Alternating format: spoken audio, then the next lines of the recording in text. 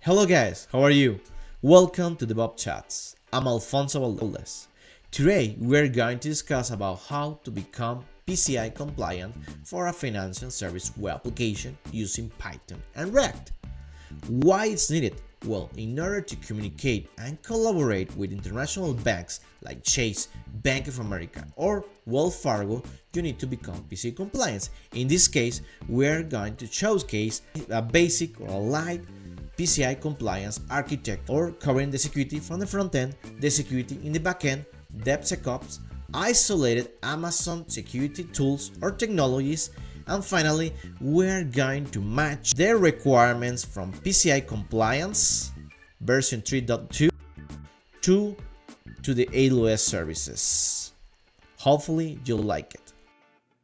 We help SaaS companies with their DevOps practice and cloud development through a dedicated team and a unique nearshore framework. So let's begin. So everything starts from internet directly to Amazon Web, which Amazon Web helps mitigate vulnerabilities, mitigate attacks like SQL injection, cross-site scripting attacks, or cross-site request for you, or any rule from the OWASP top 10, either going to the back end or going to the front end.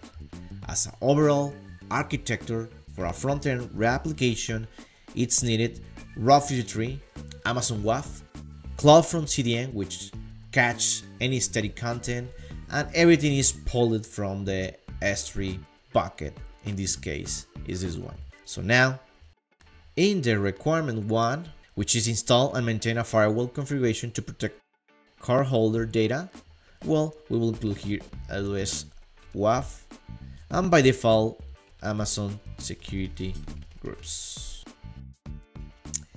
Now, in regard to the backend, going directly to the Phyton application, well, as any cluster, it requires Amazon ELB, which is the load balance to different microservices or the microservice cluster. In the case of the Phyton app, which is under Docker, and this microservice is in charge of the business logic of the bank or this microfinance application.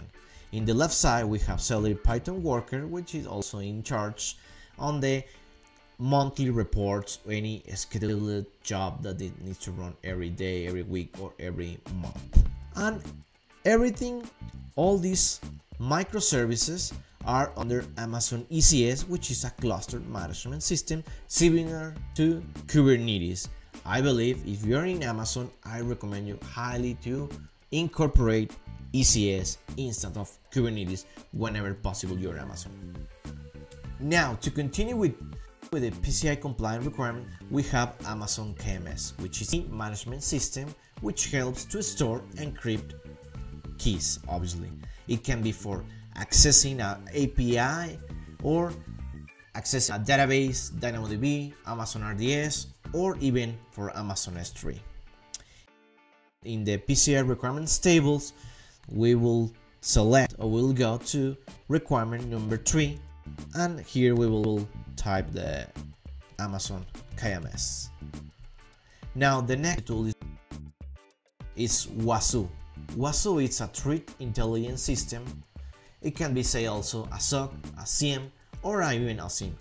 It's just a security platform and covers multiple security items like security analytics, intrusion detection system, log data, file integrity checker, vulnerability detection, incident response, compliance, cloud security, and container security.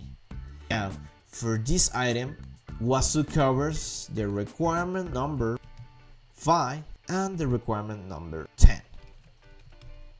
So number 5 is protect all systems against malware and regularly update antivirus software.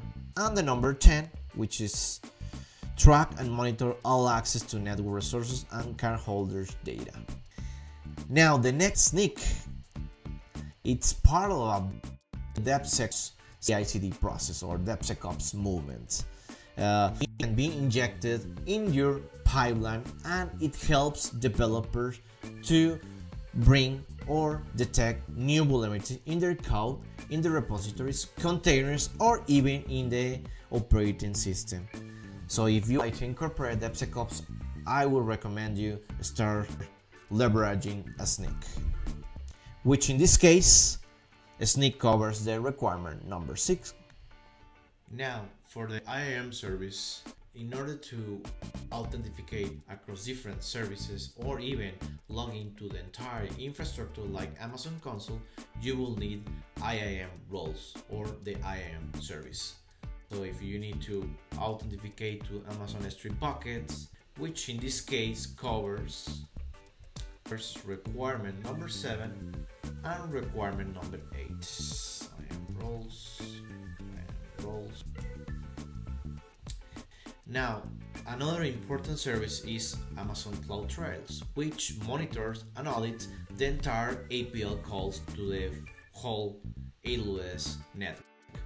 In this case, it is mapped in PCI compliance requirements sheet in, if not wrong, will be requirement number 10.